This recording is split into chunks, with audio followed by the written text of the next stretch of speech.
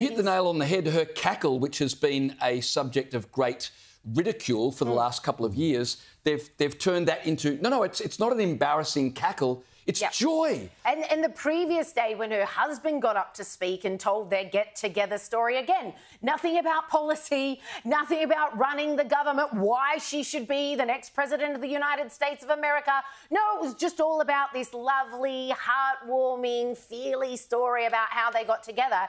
And he made a point of saying how much he loved her laugh and how that was one of the first things that appealed to him and made him really sweet on her. I would love to see you find that many people to agree. But of course, this entire conference is just the vibe. So everyone's just like togetherness and niceness and awesomeness. Except when I'm Joe sitting Biden at home spoke. being like, I need it. Joe Biden was like, it's like all joy, and then he gets the angry old man. angry and yelling and sneering. And yet at the same time trying to convince everyone, they said I'm angry at everyone for making me step down, but I'm not angry. We're all like, yeah, okay. But it is amazing, and you're absolutely right. They are going with the vibe because there is no kind of cogent intellectual or policy argument for Kamala Harris. I mean, the policy argument is where people are at now. And the problem these lunkheads make, these people who just get stars in their eyes any time they see a Democrat and opens one of them, is that no normal person feels joy for politicians. No normal person feels euphoria because someone is a presidential candidate or someone is their local MP. And they certainly don't feel it in the middle of a cost of living crisis. So the idea, like the optics of Oprah, a multi-millionaire, in fact, I think a billionaire possibly, getting up and saying, you should feel happy for Kamala. You should feel joy and happiness and love for Kamala Harris because you just should, is exactly what Hillary Clinton did when it was with I'm with her, you know. You should vote for Hillary Clinton so that she can smash the glass ceiling and fulfill her lifelong dream to become the first female president of the United States. And people are like, I'm busting my nut here. I'm busting my guts. You know, they've just shut my car family, you know, they've just shut my car factory and moved it to Mexico. You know, Trump's out there at the rallies. You know, Hillary, where was she? She was hanging out with Beyonce. Now you've got Kamala hanging out with Oprah. This is a terrible look. Like, whoever is saying this is a good idea are making the exact same mistakes. I still don't know if it's going to hurt it that much, but it is just nuts. But one person I did love at the DNC was this next guy is Bexar County Sheriff Javier Salazar. Just for the name alone, it's fantastic. But just, you think he sounds good, wait till you see him. When Donald Trump comes down to Texas, stands next to officers in uniforms just like mine, he's not there to help us. Don't think that, not for a second. He is a self-serving man.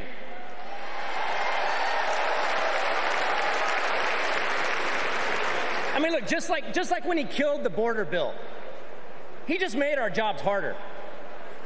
Now, Kamala, on the other hand, has been fighting border crime for years.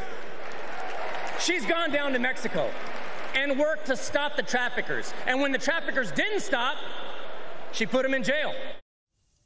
Now, in Texas, that is what they call your dress hat.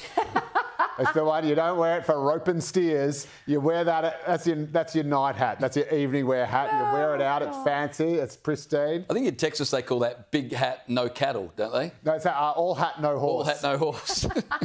All hat, no horse. What the content of what he was saying. Untrue. What a blatant lie. It was the Texan governor who actually, it got down to the mattresses with the feds because he said, if you won't allow us to protect our border and stop these illegals from coming over, I'm going to take matters into my own hands. And it was these big fisticuffs between the Texan governor and the federal government who kept saying, no, we're in charge here. You don't get to take control of your own border.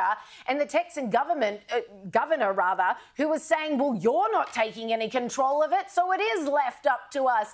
And here's this guy saying, oh, Kamala's been doing an amazing job. Trump never did anything. They are outright lies. There's a few conservative commentators who are literally doing fact checks. So every day of the DNC, they'll watch the whole thing and then create these fact checks. Like, it takes hours for them to get through it all, but it is just lie after lie. Well, strangely after lie. enough, it's almost not even that, because it's so vague that it's actually difficult to pin down things. So this guy's obviously been sent out to disable the one issue they know is most harmful to them, which is illegal immigration on the southern border, right? So you know, this is as close as they get to actually talking about policy and talking about the criticisms of their key immigration policy. And they have this guy out here, again, wearing the big hat, trying to look authentic. It doesn't look like a bloke who's actually standing sentry on the wall, does it? There's not much East Texas red clay on him.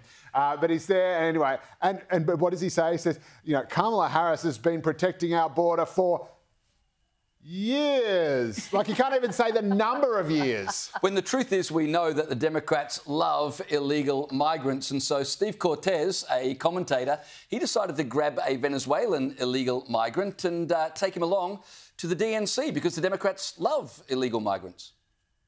This is Edwin from Venezuela, migrant, invited by the Democrat Party. He'd like to come into the Democratic Convention.